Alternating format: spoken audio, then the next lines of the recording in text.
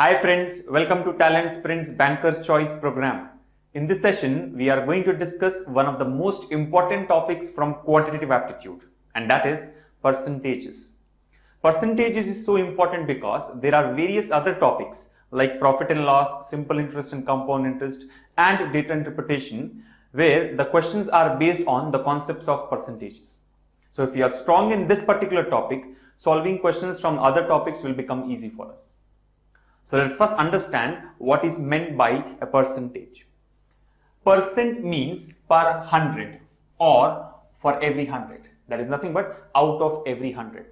And we very well know that percentage is denoted by the symbol as shown here. And in short, it can be taken as PC, which means percent. For example, let's say 94%. 94% is nothing but 94 out of 100. So that is what the definition says. Percent means per 100, 94 per 100 or 94 for every 100, or we can say 94 out of 100. Similarly, when we say 85%, it means 85 out of 100, or let's say it is 12%, 12 PC, which means 12%, it is nothing but 12 out of 100. So from all these values, you can see that percentages are nothing but fractions. Every percentage can be taken as a fraction where the denominator is always 100. So one other way of defining percentage is a fraction where the denominator is 100 and the numerator is called rate percent. So we can also say that percentage is a fraction where the denominator is 100. Where the denominator is always equal to 100. And the numerator is called rate percent. So this definition again is an important point which will be used in various other topics. So percentage is nothing but per 100 or out of every 100, and it can be taken as a fraction where the denominator is equal to 100. Before we discuss the various concepts from percentages, let us first understand what is the significance of percentage, or why is this concept of percentage used. Let us assume there are two students A and B. In A's exam, he has scored 60 marks, whereas in B's exam, B has scored 80 marks. Now, can you tell me who is a better student? Is it A or B? When we look at the marks, the obvious conclusion is B is a better student than A. Why? Because he has scored 80 marks, which is more than the marks scored by A, that is equal to 60. But friends, remember that comparison can never be done with the actual marks. For example, here, our conclusion that B is a better student may be wrong. Let's say the marks scored by A, that is 60, is out of 100. That means the maximum marks in A's exam were 100, whereas the marks scored by B, that is 80, is out of 200. So very clearly, A's maximum score can be 100 and B's maximum score can be 200. So A has scored 60 marks out of 100, whereas B has scored 80 marks out of 200. So now, when we actually try to compare their marks, keeping in mind the maximum scores, we come out with a conclusion that not B, but A is a better student. For example, here A has got 60 out of 100 and B has got 80 out of 200. Now 60 out of 100, as you can see here, this is a fraction where the denominator is 100. So we can say that A's percentage score is 60%. Why? Because it is 60 out of 100. So A has scored 60% marks. And when we try to understand the percentage score of B, we see that B has got 80 out of 200, which is equivalent to 40 out of 100. So we can say that B's percent score or per 100 of score is 40%. And now if we compare their percentage scores, we come with the right conclusion that A is better than B. Why? Because A has scored 60% and B has scored 40%. So from this, it is very clear that the comparison of performance of students should never be done in terms of actual marks. It should always be done in terms of percentage of marks. Why? Because when we say that A has got 60%, it means A has got the capability of scoring 60 marks out of every 100 marks. And B has got the capability of scoring only 40 marks out of every 100. The point here is whenever we use percentage scores, the scale of performance is common for all the students irrespective of their maximum marks. Why? Because percentage is from 0 to 100. So their percentage score should always lie in between 0 to 100. And hence the comparison would be proper if we go for percentages.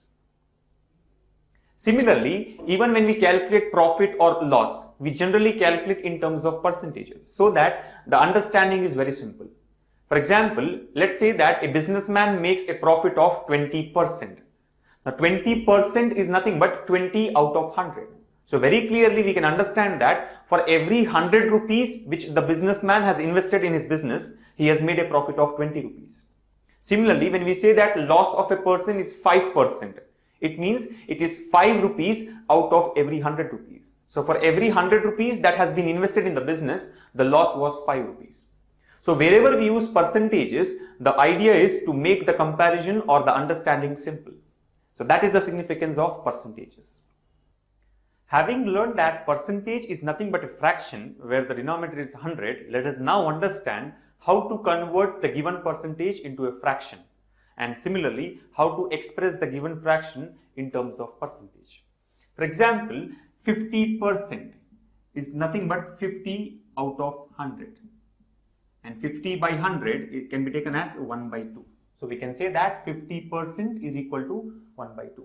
Similarly, 25%, which is 25 out of 100, is equal to 1 by 4. Since this is 25 into 1 and 25 into 4. So we can understand that 25% is 1 by 4. So this is how to convert a percentage into a fraction, we need to divide the percentage value by 100. Let's say we have to find out how much is 30% in terms of fraction. So simply we can take 30 divided by 100, and by simplifying this we get 3 by 10. So we can say that 30% is equal to 3 by 10. So a percentage here has been converted into a fraction simply by dividing the given value by 100. And now let us understand how to convert the fraction into percentage. For example, let's say the given fraction is 3 by 8. Now to convert this fraction into percentage, what we need to do is simply multiply the given fraction with 100. So 3 by 8 into 100 will be equal to 37.5. So this can be taken as 37.5%. Similarly, we have the fraction 2 by 5. Now to convert 2 by 5 into percentage, what we need to do is multiply this fraction with 100. So 2 by 5 into 100 will be equal to 40, and this is 40%. So this is how a fraction can be converted to percentage by multiplying the given value with 100. And here again the fraction has been converted to percentage upon multiplication with 100. So from this we can very clearly understand that there is a definite relationship between a percentage and a fraction.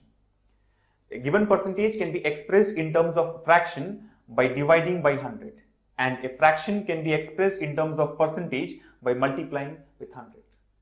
Let us now learn how to do calculations related to percentages. For example, let's take x% of y.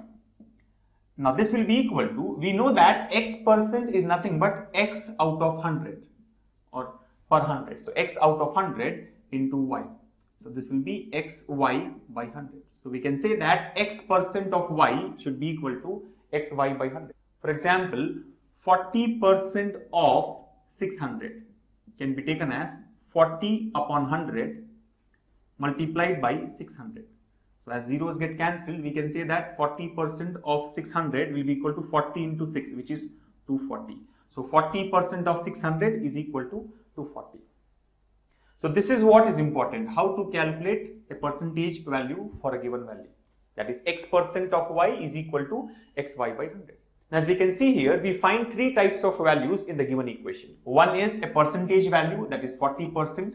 The other one is 600, which is nothing but the value on which we are calculating the percentage. So it can be taken as the maximum value. And the third one here is 240, which is the actual value or the absolute value.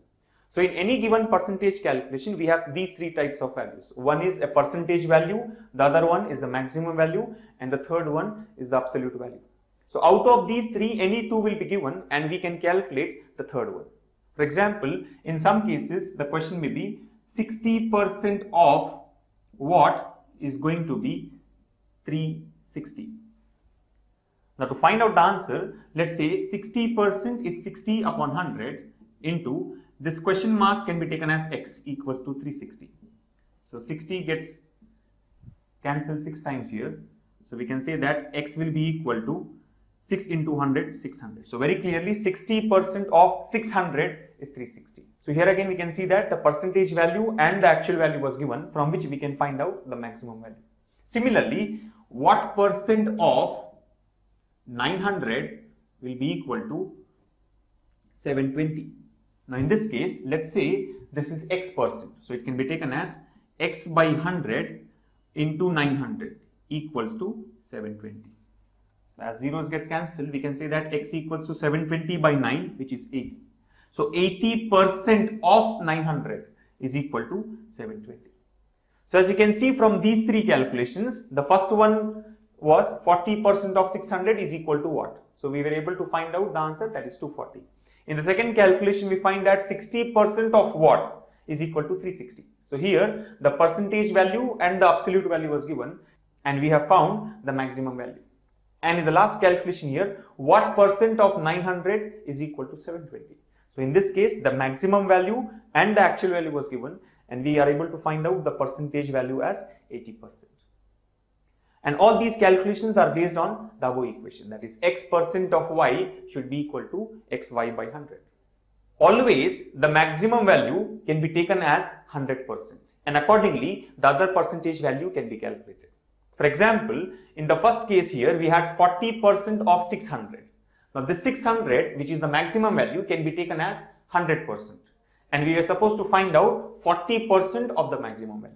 So instead of doing the calculation in this way, we can say that 100% is equal to 600. So 40% will be equal to what? Now by cross multiplying this, we can find out the answer as 40 into 600 by 100, which is equal to 240, which is equal to the answer that we have obtained in the given equation.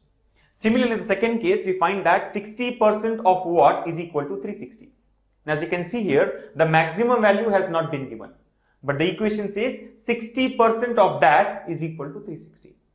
So very clearly 60% is 360, and we are supposed to find out 100%. So now we can say that 60% is equivalent to 360, 100% will be equal to what? Again, by cross multiplying, we can find out the required answer. So we can say that this should be equal to 100 into 360 divided by 60. So which again comes out to be 600, as 60 goes 6 times here. And in the last case again, what percent of 900 is equal to 720 was the given equation. And as you can see here, the maximum value is 900. So very clearly 100% is 900. And we are supposed to find out what percent of that maximum is equal to 720.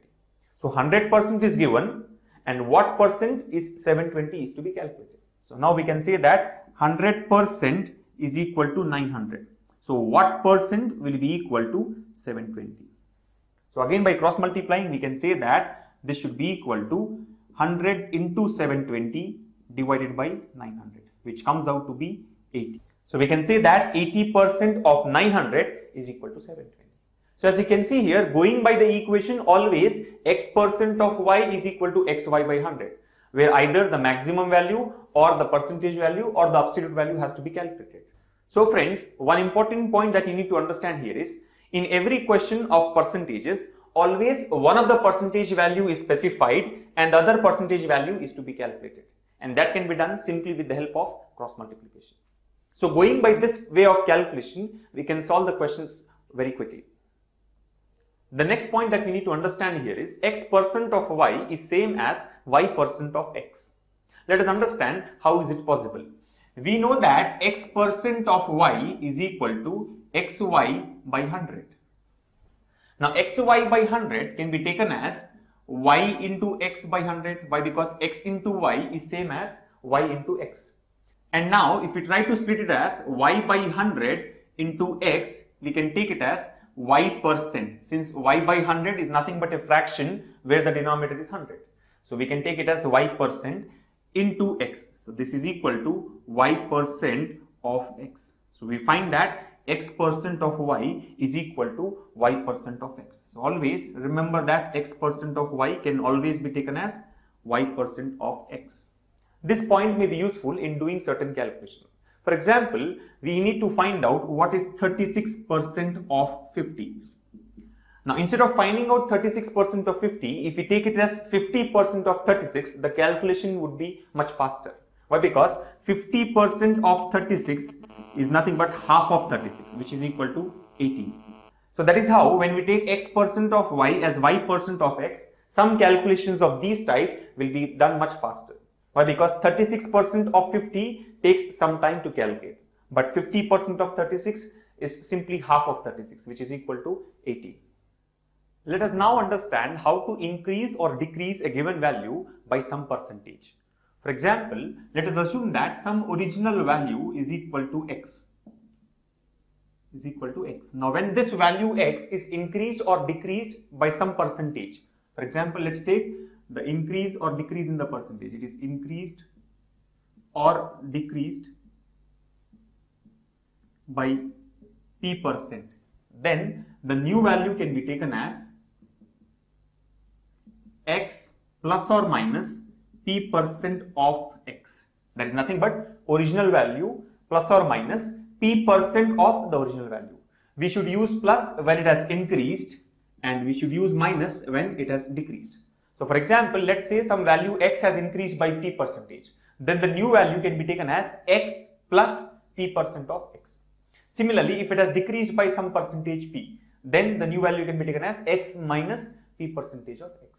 For example, let's say that A's salary is equal to 40,000. A's salary is equal to 40,000.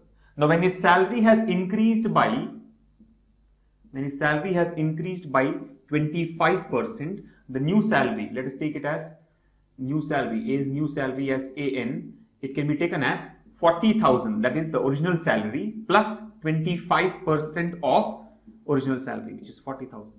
Now we know that 25% of 40,000 is equal to 10,000. So this can be taken as 40,000 plus 10,000, which comes out to be 50,000 rupees. Similarly, let's say that his salary is decreased by 20%. If the salary has decreased by 20%, then the new salary AN can be taken as the original salary, which is 40,000 minus 20% of 40,000. We are using minus sign because here it is a decrease of 20%. So 20% of 40,000 is 8,000. So 40,000 minus 8,000 will be equal to 32,000 rupees. So this is how we can increase or decrease a given value by p% as original value plus or minus p% of the original value. We should use plus for an increase in the value and minus for a decrease in the given value.